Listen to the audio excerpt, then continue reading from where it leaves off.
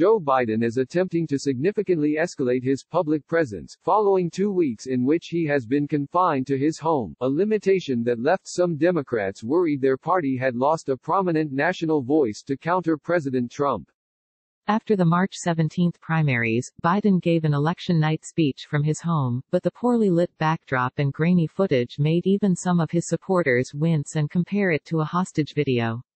He tried a virtual town hall, which was riddled with technical glitches. Democrats urged Biden's campaign to try to wrestle a place on stage to better compete with Trump, and on Tuesday, Biden abruptly changed course. Utilizing a new camera that was installed in his basement over the weekend, Biden sat for a round of television interviews that his advisors said were meant to open a new phase in which the former vice president will be far more visible to Americans as they navigate the nation's twin health and economic crises. He expressed dismay over Trump's response to the coronavirus pandemic, ridiculing him for not doing more sooner, urging him to listen to scientific experts and saying of the president's plan to get Americans back to work by Easter, "What's he talking about? He should stop talking and start listening to the medical experts," Biden said on CNN. "What is going on with this man? He says he's a wartime president. Well, God, act like one," he added.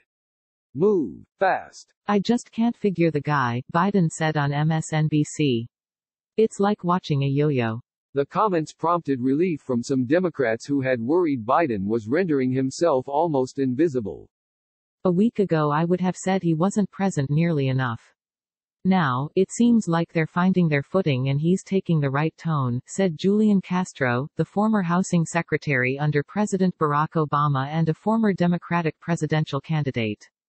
Castro, who has not endorsed Biden, added that the former vice president's moves appear to be a work in progress.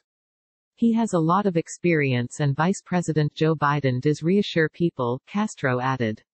"He should use that, and I think that's why he needs to be more present." Although Biden has more than 4 decades of experience as an elected official, he holds no current role that would give him public standing amid the crisis, apart from being the leading candidate in the Democratic presidential race. Senator Bernie Sanders, IBT, is his sole remaining competitor. Trump's daily briefings have been widely aired. Among Democrats, the most visible daily appearances have been made by 2 governors, Andrew M. Cuomo of New York and Gavin Newsom of California. As Americans seek immediate results, Biden has been left to propose actions that could not be implemented for another 10 months. In recent days, Biden also has deferred to House Speaker Nancy Pelosi, D. Calif, and Senate Minority Leader Charles E. Schumer, DNY, not wanting to do or say anything to unravel delicate negotiations in Congress over measures to help workers and companies. But that low profile drove Democratic concerns that he was unable to capitalize on Trump's widely panned early response. "I have some sympathy for him because it's a hard thing. He has no formal responsibility. You can't go out. You can't have events. It's hard," said David Axelrod, a Democratic strategist who helped run Obama's campaign during the economic crisis in 2008. "But I think there are things he could do. You can do things that are more interesting than giving poorly produced quasi-presidential speeches." Some Democrats have privately told Biden that he has to improve. "They have to be more creative about the techniques they use in terms of getting him out there and not just rely on speeches," Axelrod said. "And they need to do it well." Many Democrats pointed to a video featuring Biden advisor Ron Klain, an explainer, complete with a whiteboard, about Trump's coronavirus response and the holes in his arguments, as a viral success.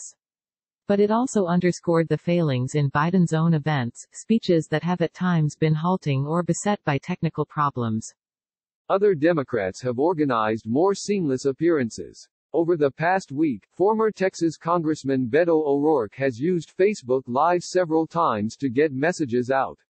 Senator Elizabeth Warren, D-Mass, headlined 2 conference calls with activists to gin up support for the priorities she was pushing to include in congressional coronavirus legislation.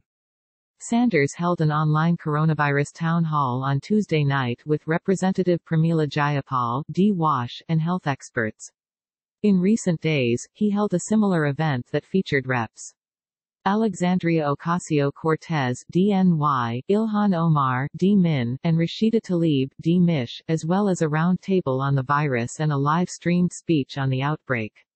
Before Tuesday night's event, Sanders had held 7 coronavirus-related events that were seen by 12.7 million viewers. He also raised more than $2 million for various charities that support those affected by the outbreak. Biden campaign advisors say they are trying to do more and attempting to get him in front of a camera every day. They also are trying to hone other ideas, such as live-streamed conversations with doctors or with young people, or events highlighting grocery workers and others whose roles have become essential. One favored format is the telephone town hall, although its obvious downside is that it does little to drive cable television coverage at a time when many Americans are home watching the news. The demand by some Democrats that Biden more aggressively seek out attention comes as key blocs of the party are beginning to coalesce around his candidacy. In the past few weeks, as he has won a string of primaries, several of the largest labor unions in the country have backed Biden. These two things give him the latitude to be the standard bearer of a fight for people and for working families, said Randy Weingarten, the president of the American Federation of Teachers, the county's second-largest teachers union. He now has the latitude to be the standard bearer, and I think you're going to see that more and more. Weingarten said that even with that mantle, Biden has had to be careful not to disrupt negotiations on Capitol Hill over a stimulus package.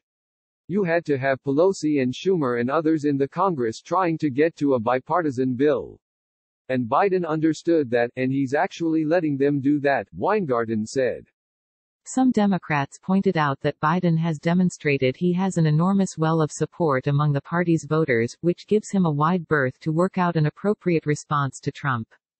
What that miracle of Super Tuesday showed is there really is a depth of support for Biden in this country, even though he was coming off a year where he was not operating at the top of his game, said Jennifer Palmieri, who was Hillary Clinton's communications director in 2016. I think he understands he's a vessel for people who have decided, you're the guy that we want to take on Trump. Quote, there's a ton on the line, and he and his team want to put the best effort in, Palmieri added. I think that he is not in a situation where he has to introduce himself to people. Everybody knows who he is, they're not going to forget about him. Like other Americans, Biden has found his own life altered in recent weeks. He is no longer surrounded daily by his advisors, many of whom are now working from home. Instead, he has been holding 2 90-minute conference calls each morning, one with a group of health experts and another with a team of economic advisors. Many were involved in the Obama administration's response to the Ebola outbreak in West Africa and, earlier, to the fallout from the 2008 economic collapse. In a chilling detail that indicates the added anxiety around his age and medical vulnerability, Biden revealed several days ago that when campaign workers occasionally come to his house, they wear gloves and masks. He recently began receiving protection from the Secret Service, and those agents, too, are wearing gloves and masks. His grandchildren live about a mile away and come to his house daily, but they speak to him from the backyard while he sits on the porch. Biden said on Tuesday that he has not been tested for the coronavirus and that his doctors have told him he does not have any underlying conditions that could increase his risk, beyond his age. Biden has indicated that he will soon begin narrowing the options for his running mate, whom he has said will be a woman. His initial list holds more than a dozen names, but he said he is attempting to narrow it down to about 11 for more serious vetting. Biden also said he has a list of 4 black female candidates for the Supreme Court, although he did not reveal their names. His more immediate concern is Sanders's continued presence. Biden's advisors have been speaking to those close to the senator, trying to find common ground, although Sanders is showing no signs of an imminent departure. It's not for me to tell him to drop out, Biden said Tuesday on The View. It's up to Bernie what he wants to do. Even as he ramped up his public presence, however, the coronavirus was never far from mind. Midway through a CNN interview, Biden coughed into his hand. Anchor Jake Tapper gently chided him, reminding him health officials favor coughing into an elbow to prevent spreading germs. Fortunately, I'm alone in my home, Biden said, before conceding that Tapper was correct.